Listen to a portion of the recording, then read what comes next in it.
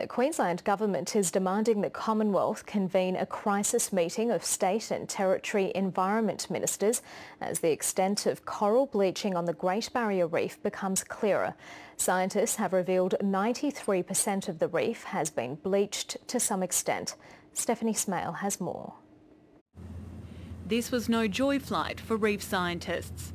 About 55% of the reefs are severely bleached, particularly in the northern 1,000-kilometre stretch.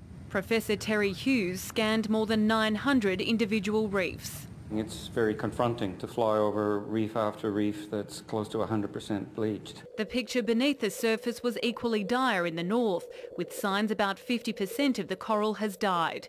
It sparked calls for a crisis meeting of state and territory environment ministers to address climate change. I've requested this meeting be in Cairns as soon as possible, so that ministers and officials can see firsthand the devastating effects of warmer ocean temperatures caused by climate change on our Great Barrier Reef. I would say to them, get on the phone, call me now, because at this point they have done nothing and they haven't even bothered to call or to notify us. Out on the reef, the picture improves the further south scientists look, with about 30% of the central sector severely bleached and less than 1% further south.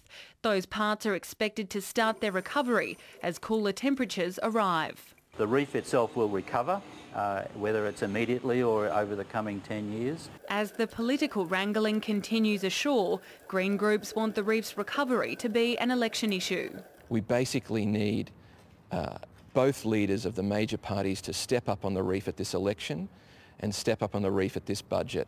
Although there's hope for central and southern parts of the reef, scientists aren't clear about how many of the bleached corals will recover.